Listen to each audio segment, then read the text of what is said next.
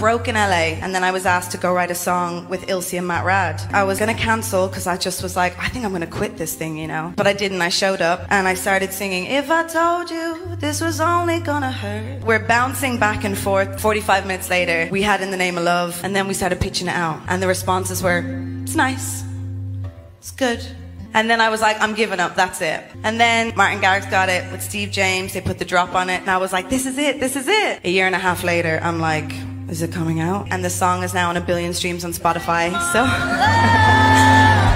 In the name of love, in the name of love.